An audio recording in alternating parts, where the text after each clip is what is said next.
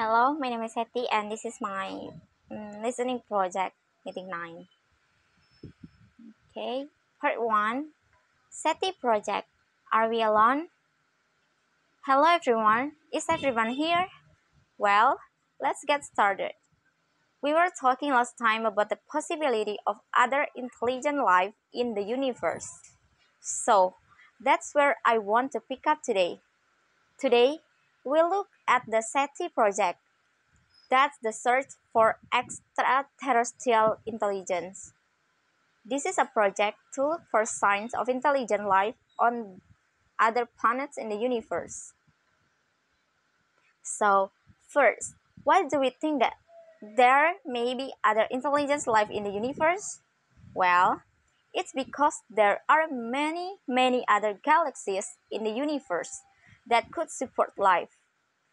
We on Earth, we are one planet going around one star, but our galaxy has approximately 400 billion other stars. Stars that may have other planets, where intelligence being could live, and throughout the universe there are at least 100 billions. That's 100 billion other galaxies. So most scientists think that somewhere in this 100 billion galaxies, there must be other planets that are similar to our Earth, and that at least one of those planets has other intelligence being. We just have to locate them now.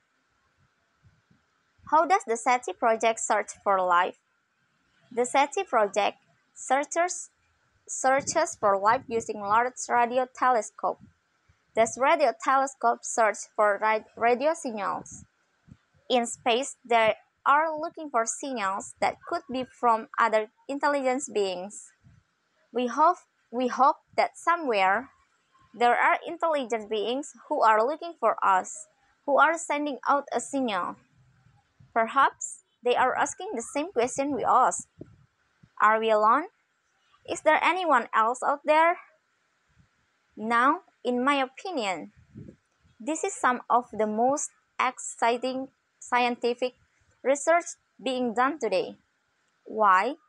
Why is it so exciting? Well, I think that locating other intelligent life if and when this happens will completely change how we think about ourselves and about the universe. Just imagine knowing that there are other beings out there, that we are not alone. So I think this is one of the most interesting areas to investigate. So the SETI project tries to so the SETI project tries sorry. So I think this is one of the most interesting areas to investigate. So the SETI project tries to locate intelligent beings in the universe by searching for radio signals from space.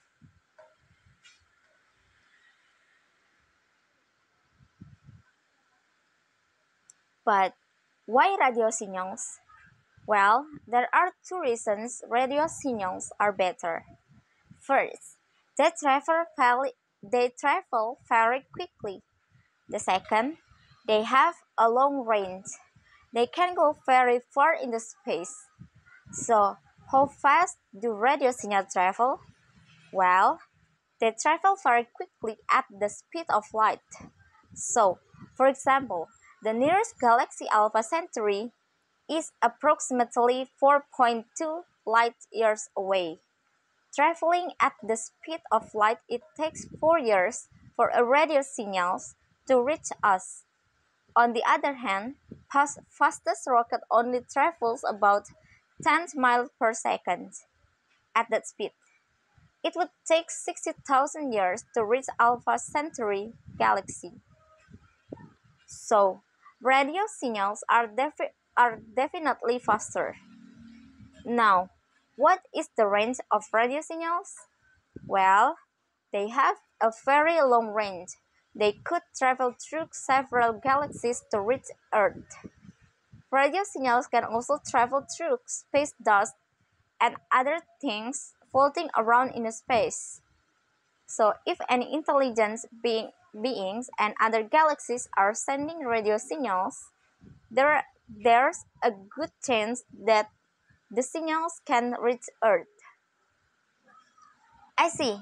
A question? Yes.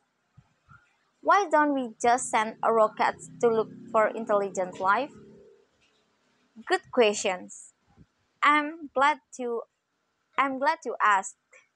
Well, for one thing, they are much slower. Unlike radio signals, rockets can't travel at the speed of light. Also, they don't have very wide range. In addition, you are restricted to looking in one direction. You point the rocket in one direction and go that way. But we can search for radio signals in every part of the universe, not restricting ourselves to one direction. So, overall, you can see why searching for radio signal is better.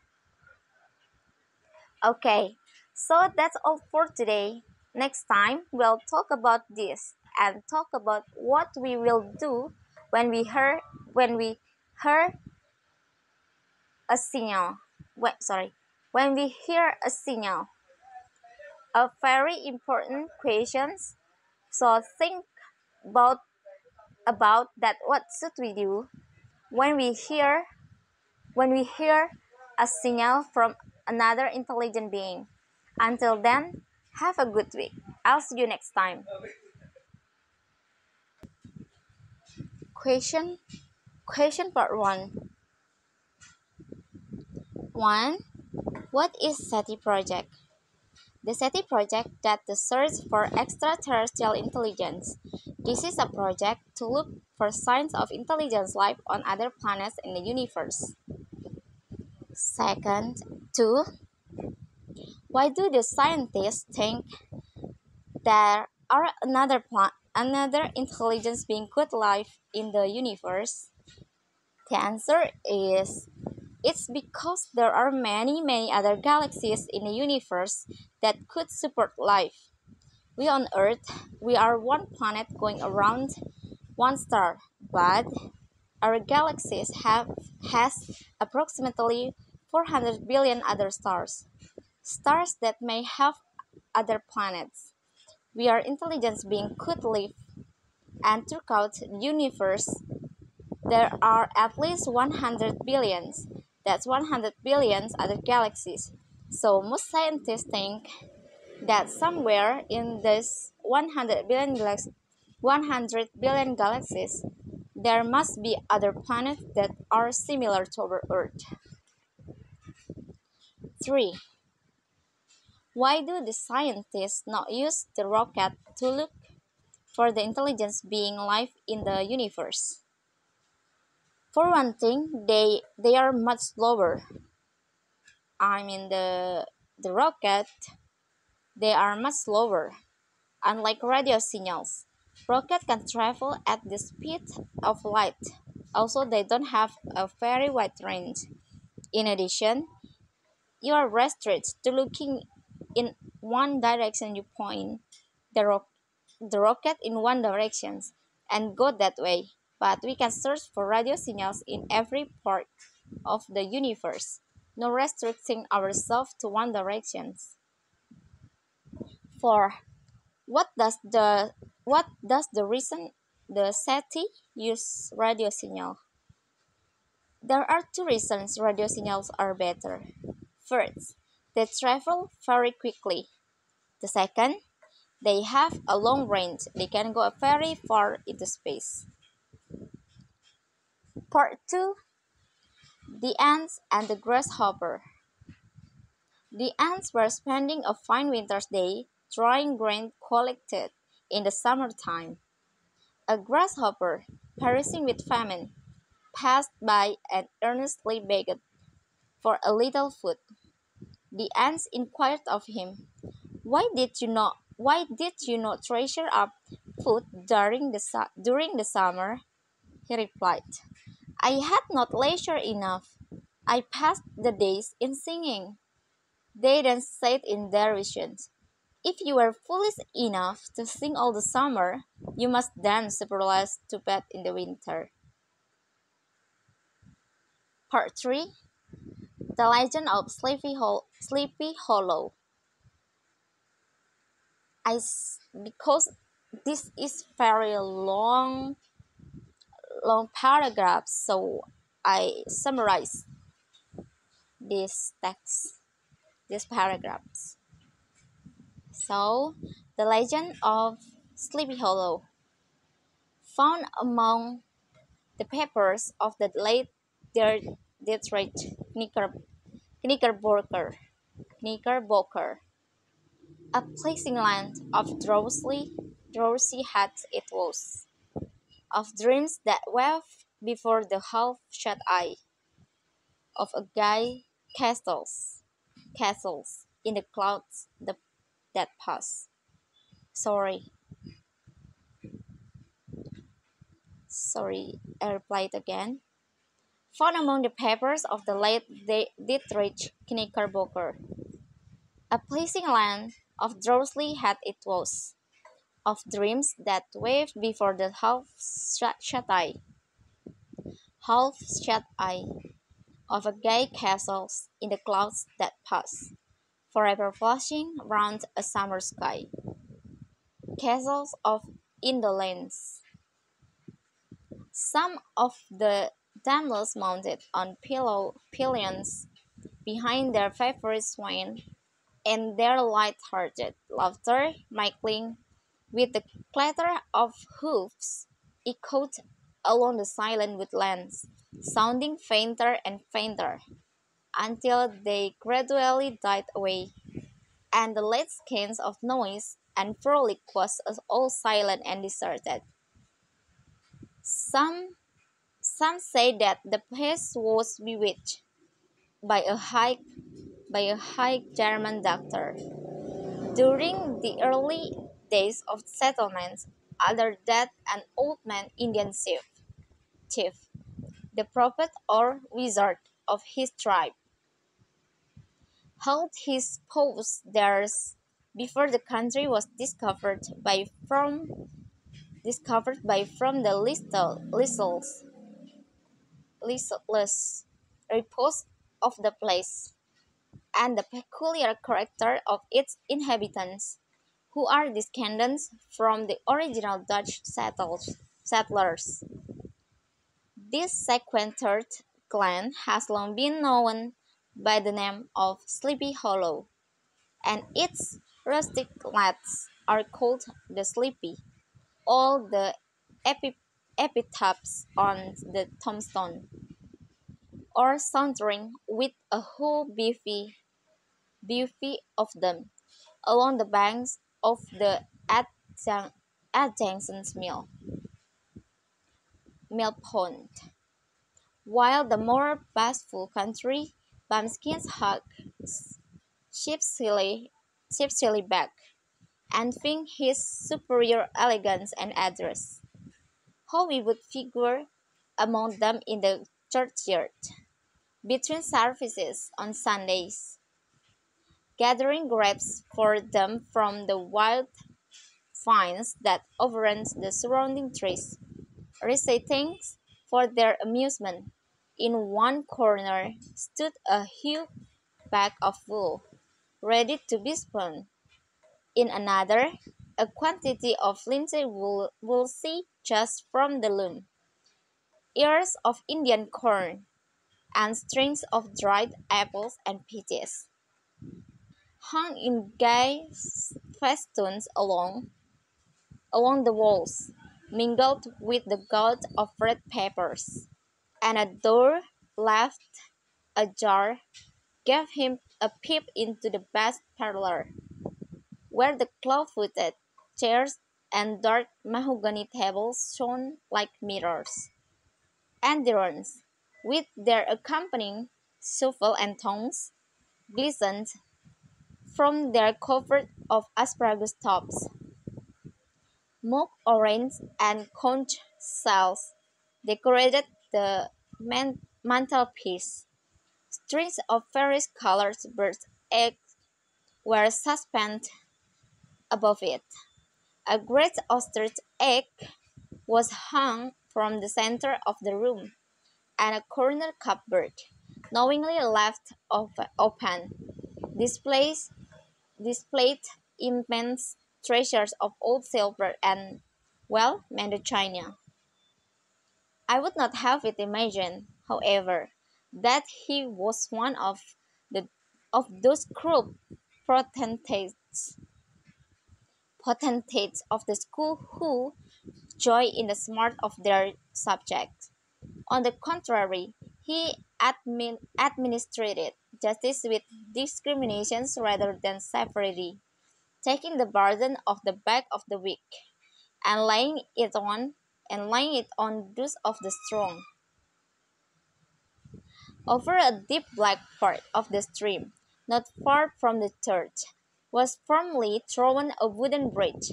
The road that led to it, and the bridge itself, were thickly shaded by overhanging trees, which cast a gloom about it, even in the daytime, but occasioned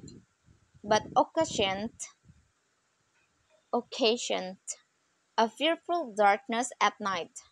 The sons, in short, square-skirt coats, with rows of stupendous brass buttons, and their hair generally quiet in the fashions of the time, especially if they could procure an oilskins for the purpose, it being esteemed throughout the country as the potent nourisher and strengthener of the hair. But if there was a pleasure in all this, while snugly cuddling in the chimney corner at a chamber that was all of a ruddy glow from the crackling wood fire, and where, of course, no spectre there to show its face, it was dearly purchased by the terrors of his subsequent walk homewards, where, in his own mind, he completely carried away the palm from the person. Though the night was dark and dismal, yet the form of the unknown might now, in some degree, be ascertained. It is true, an old farmer who had been down to New York on a visit several years after, and from whom this account of the ghostly adventure was received, brought home the intelligence that Inchabut Grant was still alive, that he had left the neighborhood partly through fear of the goblin and Hans, Hans Van Rieper, and partly in the mortifications at having been suddenly dismissed by the heiress, that he had changed his quarters to a distant part of the country, had kept school and studied law at the same time, had been admitted to the bar, turned politician, electioneered, electioneered, written for the newspapers, and finally had been made of a justice of the £10 court.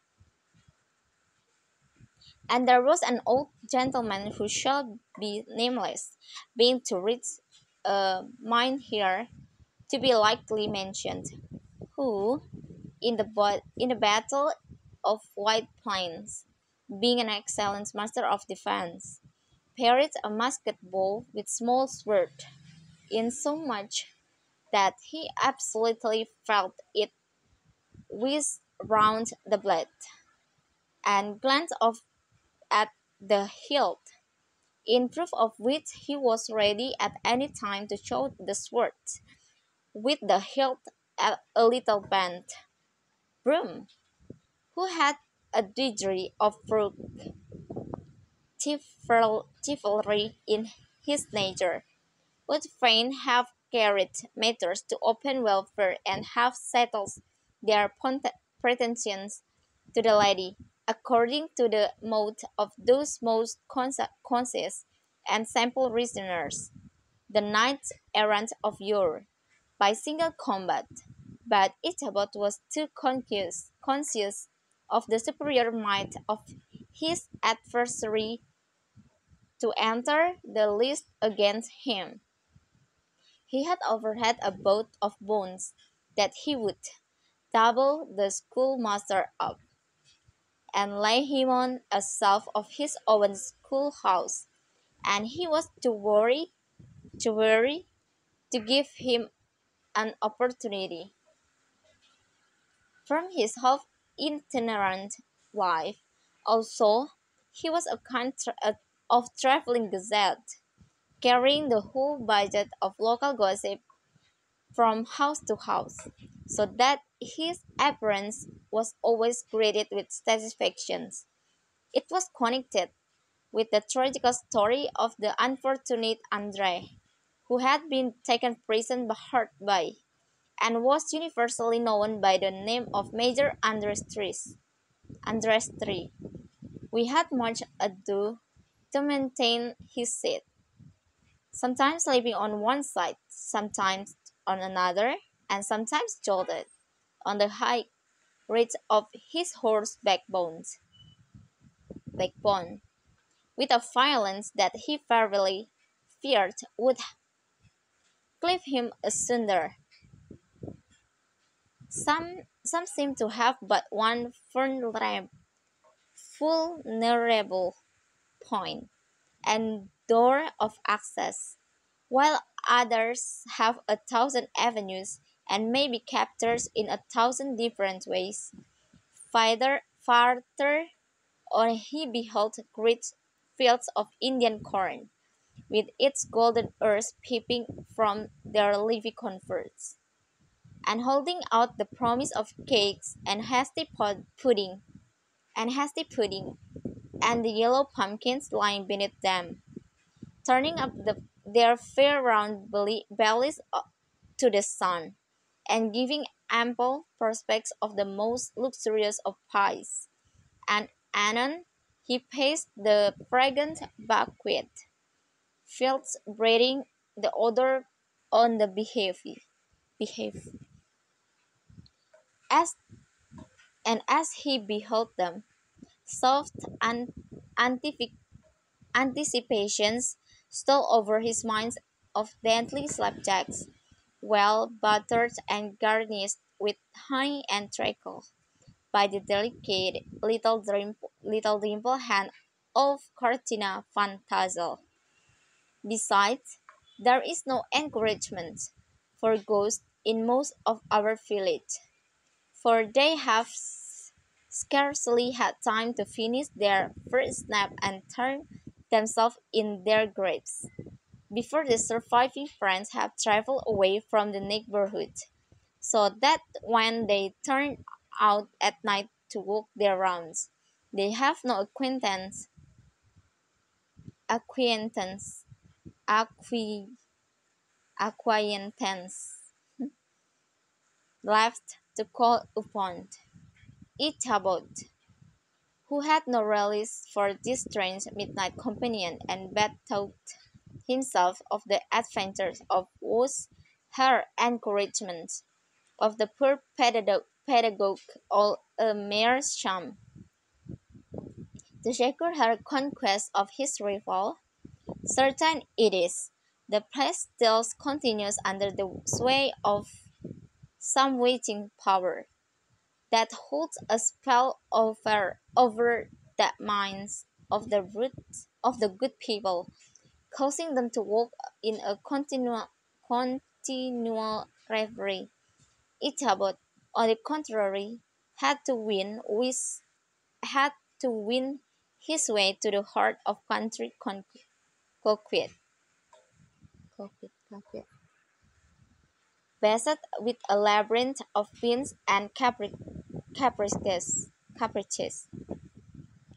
which were forever presenting new difficulties and impediments, and he had to encounter a host of fearful adversaries of real flesh and blood. The numerous rustic admirers who visited every portal to her heart, keeping a watchful and angry eye upon each other, but ready to fly out in the common cause against any new competitor.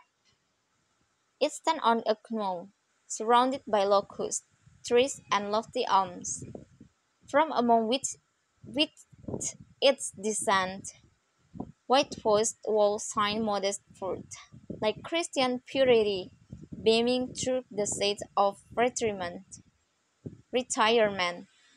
Something, however, I fear me, must have gone wrong. I fear me must have gone wrong, for he certainly sallied forth, after not very great interval, with an air quiet, desolate, and fallen. The mysterious event caused much speculation at the church. On the following Sunday, he knows wins 1,000 common hearts is therefore entitled to some renown. But he who keeps undisputed sway over the heart of a conquest is indeed a hero, as he was a bachelor, and in nobody's debt. Nobody troubled his head any more about him. The school was removed to a different quarter of the hollow, and another pedagogue reigned in his stead. He assists the farmers occasionally in the lighter labors of their farms, helped to make hay, mended the fence, took the horse to water, drove the cows from pasture, and cut wood for the winter fire. There was something there was something in the moody and dogged silence of his pertinacious companions that was mysterious and appalling. Could that girl have been manipulating of any of her coquettish tricks? I recollect that when a stripling my first exploit in squirrel shooting was in a grove of tall walnut trees that shuts one side of the valley. He had three or four boon companions who regarded him as their model, and at the end of whom he scoured the country, attending every scan of fit of merriment for miles round. Boys throughout all the neighboring country, bones with the galloping Hessians, now quickened his teeth in hopes of leaving him behind. It was soon fearfully accounted for. It's a great triumph of skill to gain the former, but a still greater proof of generalship to maintain possessions of latter. For man must battle for his fortress at every door and window. I want breath and time to discuss this banquet as it deserves, and am too eager to get on with my story, that all this might not be too onerous on the purses. Sorry. That all this might not be too onerous on the purses of his rustic patrons, who are apt to consider that cost of schooling a grievous burden, and schoolmasters as mere drones. He had various ways of rendering himself both useful and agreeable. Each Ichabod prided himself upon his dancing as much as upon his vocal powers. In cold weather he was distinguished by a fur cap, surmounted with a flaunting fox tail, and when the folk at the country gathering described this well-known crest at a distance, whisking about among squad of horse riders. They always stood by for a squall. They are like those little looks. Sorry, they are those little nooks of still water, which border rapid streams, where we may see the straw and bubble riding quietly at anchor, and slowly revolving in their mimic barber. Undisturbed, undisturbed, undisturbed by the rush of the passing current. On all sides he beheld vast store of apples, some hanging the oppressive uplands on the trees, some gathered into baskets and barrels for the market, others heaped up in rich piles for the theatre press. This is perhaps the reason why we so seldom hear of ghosts except in our long-established Dutch communities. I had wandered into at noontime when all nature's peculiar quiet, and was startled by the roar of my own gun, as it broke the Sabbath stillness around and was prolonged and reverberated by the angry echoes. Master Hendrik Hudson, room in one part of the road leading to the church was found, the saddle trampled in the dirt, the tracks of horses' hoofs deeply dented in the road, and evidently at furious speed, were traced to the bridge beyond which, on the bank of a broad part of the brook, where the water ran deep and black, was found the head of the unfortunate Ichabod, and close beside it a shattered pumpkin. Another of his sources of fearful pleasures was to pass long winter evening with the old Dutch wives, as they sat spinning by the fire, with a row of apples roasting and spluttering along the hearth, and listened to their marvelous tales of ghosts and goblins and haunted field, and haunted brooks, and haunted bridge, and haunted houses, and particularly of the headless horsemen, or galloping Hessians of the hollow, as they something called him. All this, however, we were terrors, were mere terrors of the night, phantoms of the mind that walk in darkness. And though he had seen many spectres in this time, and been more than once beset by Satan in divers shapes, in his lonely perambulations, yet daylight put an end to all these evils, and he would have passed a pleasant life in despite of the devils and all his fruits, if his path had not been crossed by a being that causes more perplexity to mortal man than ghosts, goblins, and the whole race on witches put together, and that was a woman. Indeed, certain of the most authentic historians of those parts, who have been carefully in collecting and collating the floating fact concerning these spectres, allege that the body of the trooper having been buried in the churchyard, the ghost rides forth to the scans of battle in nightly quest of his head, and that the racing speed with which he sometimes passes along the hollow like a midnight blast is owing to his being belated and in a hurry to get back to the churchyard before daybreak.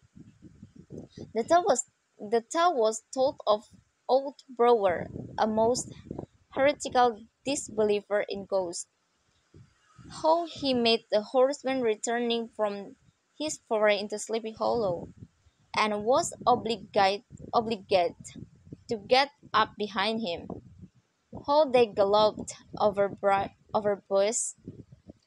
bush and brake, over hill and swamp, until they reached the bridge, when the horseman suddenly turned into a skeleton, threw old Brower into the brook, and sprang away over the treetops with a clap of thunder. The old country wives, however, who are the best judges of these matters, maintain to this day that Ichabod was spirited away by supernatural means, and it is a favorite story often told about the neighborhoods round the winter evening fire. They harried he had peaceful domains, smoked out his singing school by stopping up the chimney, broke into the schoolhouse at night, in spite of its formidable fastenings of white and window stakes of with and window stakes, and turned everything topsy-turvy, so that the poor schoolmaster began to think all the witches in the country held their meetings here. There was a honest cock-robin, the favorite game of stripling sportsmen, with its loud querulous note, and the twittering blackbirds flying in sable clouds, and the golden-winged woodpecker with his crimson crest, his broad black gorget, and splendid plumage, and the bird, with its red-tipped wings and yellow-tipped tail, and its little Montero cap of feathers, and the blue jay, that noisy coxcomb, in his gay light blue coat and white underclothes, screaming and chattering, nodding and bowing, and pretending to be on good terms with every songster of the grove. It was often his delight, after his school was dismissed in afternoon, to stretch himself on the rich bed of clover bordering the little brook that whimpered by his schoolhouse, and their corn over old mothers their full tails, until the gathering dusk of evening made the print page is mere mist before his eyes. In this enterprise, however, he had more real difficulties than generally fell to the lot of a knight errant of yore, who seldom had anything but giants, enchanters, fairy dragons, and such like easily conquered adversaries to contend with, and had to make his way merely through gates of iron and brass, and walls of adamant to the castle keep, where the lady of his heart was confined, all which he achieved easily as a man would carve his way to the center of a Christmas pie, and then the lady gave him her hand as a matter of course. He seized it by the pommel and the fourth, to hold it firm, but in vain, and had just time to save himself by clasping old gunpowder round the neck. When the saddle fell to the earth, he heard it trampled under foot by his pursuer. Hard by the farmhouse was a vast barn, that might have served for a church, every window and crevice of which seemed bursting forth with the treasures of the farm. The veil The flail which was busily resounding within it from morning to night. Swallows and martins came twittering about the eaves, and rows of pigeons, some with one eye turned up, as if watching the weather, some with some with their heads under their wings or buried on their bosoms, and others swelling and cooing and bowing about their dreams, were enjoying the sunshine on the roof. As he approached the streams, his heart began to thump, his moan up. However, all his resolutions gave his horse half a score of kicks in the ribs, and attempt to dash briskly across the bridge, but instead of starting forwards, the perverse old man made the lateral movement and ran broadside against the fence. He came clattering up to the school door with an invention too eatable to attend a merry, making or quieting frolic, to be held that evening at Mynheer van Tassel's, and having delivered in delivered his message with that air of importance and effort at fine language which a Negro is apt to display of on petty, pretty embassies of the kind.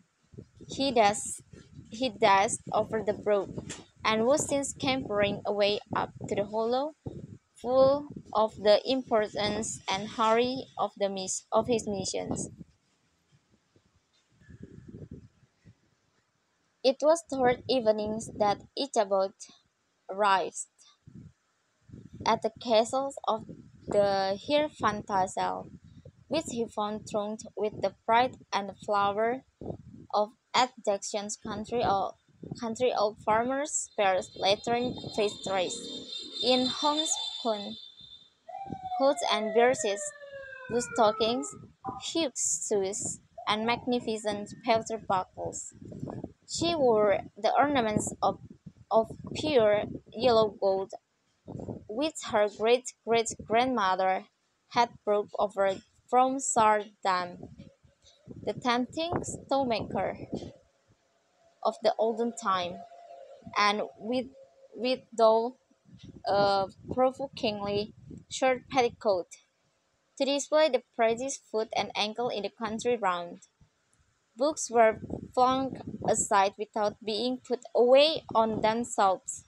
In inkstands were overturned, benches thrown down, and the whole school was turned loose an hour before usual time, bursting forth like a legion of young imps, yelping and racketing about the green in joy at their early emancipations. He rode with short stirrups, which broke his knees and nearly up to the pommel of the saddle. His sharp elbows stuck out like grasshoppers. He carried his whip perpendicularly in his hands, like a sceptre, and as his horse jogged on, the motion of his arms was not unlike the flapping of a pair of wings.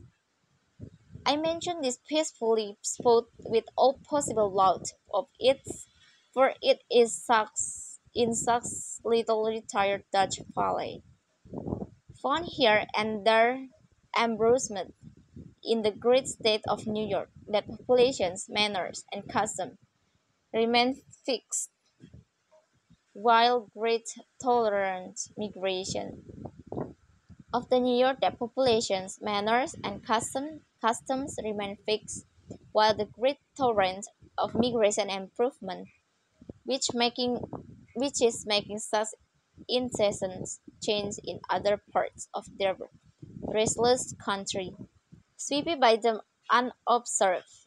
His head was small and flat at top, with huge ears, ears, large green glassy eyes, and a long snip nose, so that it looked like a weathercock perched upon his spindle neck to tell which way the wind blew. It, it is said by some to be the ghost of a Hessian trooper whose head, whose head had been carried away by a cannonball in some nameless battle during the Revolutionary War, and who is ever and anon seen by the country folk hurrying along in the gloom of night, as if on the wings of the wind, as the enraptured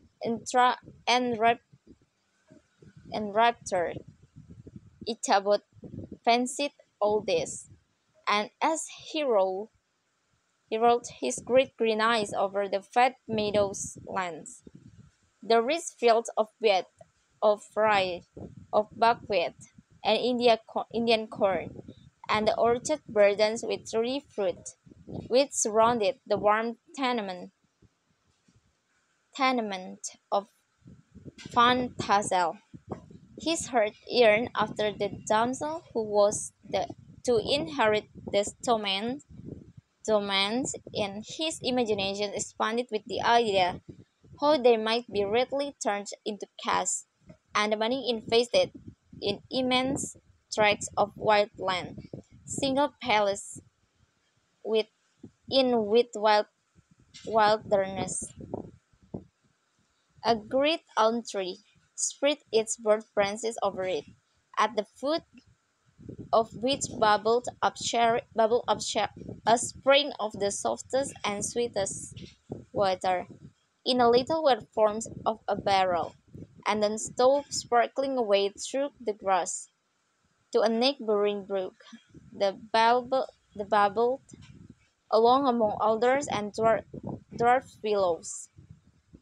He had, in fact, been a favorite steed of his master's, the choleric Van Ripper, who has a furious rider and had infused, very probably, some of his own spirit into the animal for old and broken down as he looked. There was more of the lurking devil in him than in any young filly in the country. The chief part of the stories, however, turned upon the favorite spectre of Sleepy Hollow, the headless horseman, who had been heard several times of late, patrolling the country, and it was said, threatened that tethered his horse nightly among the graves in the churchyard. Thus, thus while the busy dame bustled about the house, or played her spinning wheel at one end of the piazza, honest Bolt would sit smoking his evening pipe at the other, watching the achievements of a little wooden warriors, who, armed with swords in each hand, was most valiantly fighting the wind on the pinnacle of the barn.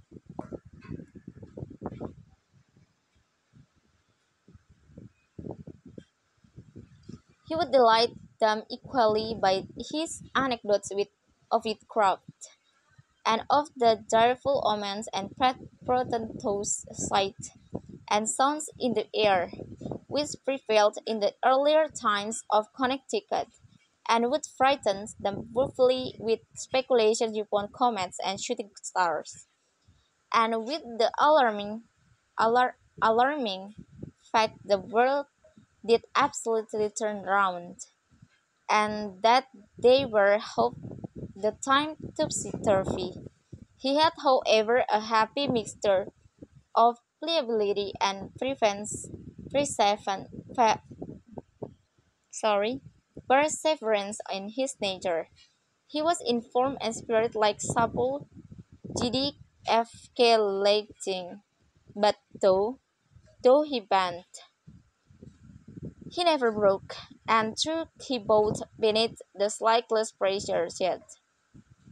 The moment it was away, jerk, he was as erect, and carried his hat as high as ever, his only resource on such occasions, either to drown through or drive away evil spirits, was to sing psalm tunes and good people of Sleepy Hollow, as they sat by their doors of an evening, were often filled with awe at hearing his nasal melody, in linked sweetness, long drawn out, floating from the distant hill, or along the dusky road. He affirmed that on returning one night from the neighboring village of Sing Sing, she had been overtaken by his midnight trooper, that he, that he had offered to race with him for a bowl of punch, and should have won it too, for Daredevil beat the goblin horse all hollow. But just as they came into the church porch, the Hessian bottled and vanished in a blaze of fire. The revenue from his school was small, and would have scarcely sufficient to furnish with him daily bread, for he was a huge feeder, and through length had the dilating powers of an anaconda. But to help out his maintenance, he was, according to country customs, in two sports, boarded and lodged at the house of the farmers, whose children he instructed. He was the admiration of all the negroes, who, having gathered of all age and size from the farm and neighborhood, stood forming a pyramid of shining black faces at every door and window, gazing with delight at the scan, rolling there with wide eyeballs, and showing grinning rows of ivory from ear to ear, that he might make his appearance before his mistress in the true style of cavalier. He borrowed a horse from the farmer, with whom he was domiciliated, a choleric old Dutchman of the name of Hans van Ripper, and thus gallantly mounted, issued forth like a knight errant in quest of adventures. Now and then, too, the long-drawn crowing of a cock, accidentally awakened, would sound far, far off from some farmhouse away among the hills, but it was like a dreaming sound in his ear.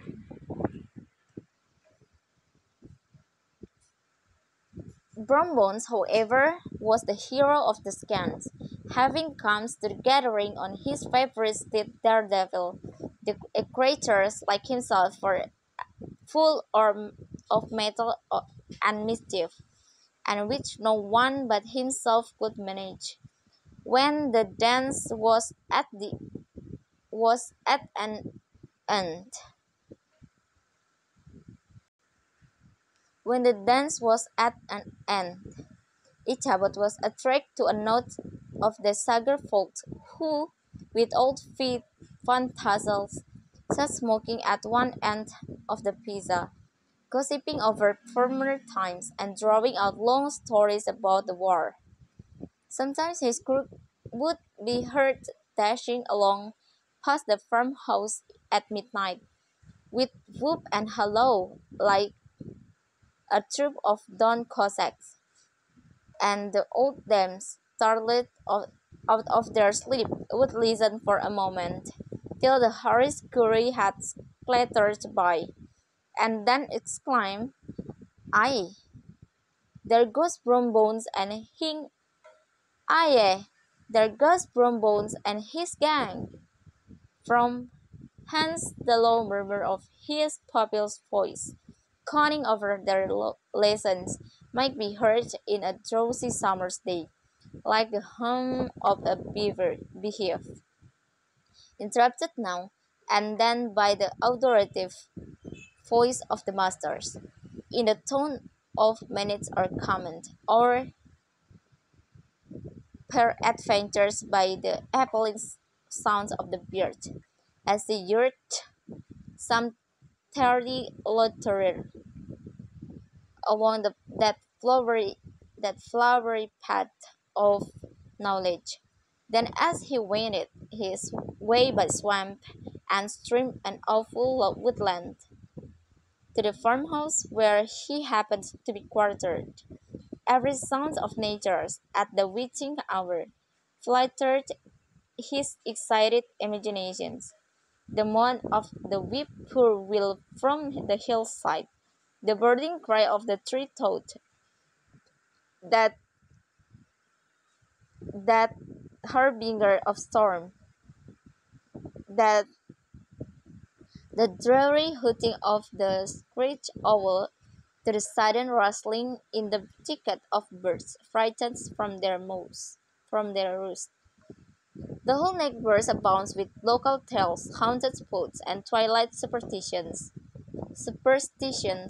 Starshoots and meteors glare oftener across the valleys than in any other part of the country, and the nightmare, with her whole ninefold, seems to make in the favorite scans of her gambols.